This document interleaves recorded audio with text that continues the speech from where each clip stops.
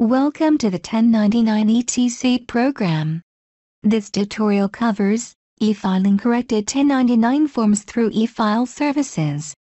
Only corrections for money amounts sent to the IRS can be e-filed using our e-file services module. This is the main menu. First, go into the W-2 1099 forms filer. Open the payer.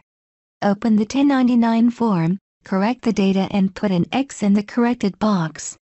Close the W-2 1099 forms module and open the e-filer. This is the e-filer menu.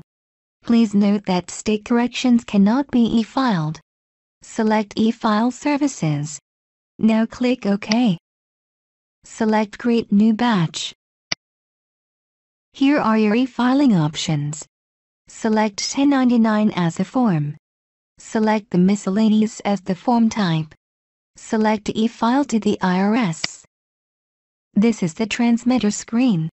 Click the drop-down arrow beside the transmittal type and select correction of money amount sent to the IRS. The transmitter information is optional. Click OK to continue. Next, check the payers that are to be included in the e-file. Multiple payers can be selected.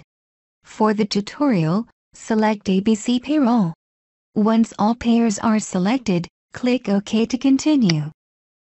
This prompt will display for each payer and form that has been selected.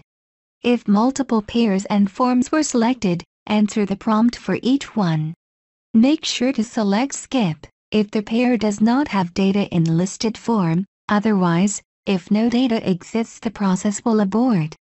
Click Process.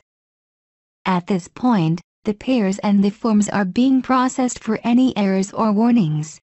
If there are any errors, they must be corrected or the file will not be created. If you had other payers to process, select Process More Payers. This will take you back to the Select Payer screen, where you can select other payers to include in the file. To continue, select All Payers Processed. Click OK. If there are warnings or errors, please view or print the activity output. The report will list the warnings, errors and the record numbers where the errors occurred. That information is used to correct any issues with the 1099 forms. At this point, the 1099s have been processed and will be submitted to the third-party vendor. First, the forms will be checked for errors. Click Quit to continue.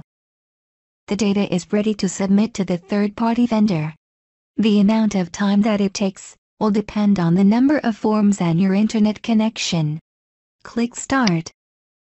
If any errors are found, you will get this message. The e-filing process is aborted when errors are found. You will need to correct any errors found at this point. To view the errors, click OK.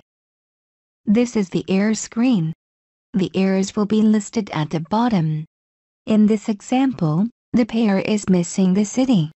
You will need to quit the e-filer at this time, and go into the W-2 and 1099 forms filer and enter the payer's phone number on the 1099 form. Then restart the e-filing process again. Close the error screen.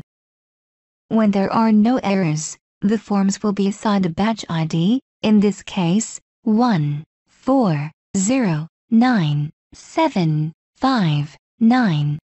The status is unpaid, and the price is 55 cents. At this point, the third-party vendor has the data, but until the batch is paid for, it is not sent to the IRS. To pay for the batch, check the box beside the batch number. Click Pay Selected Batches.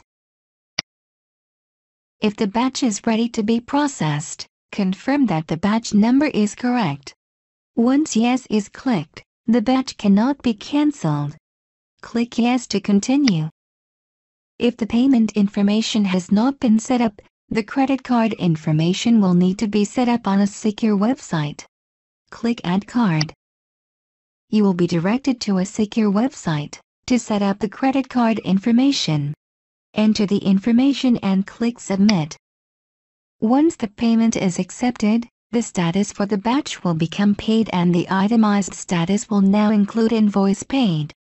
The paid status indicates that the third-party vendor is processing the batch to submit to the IRS.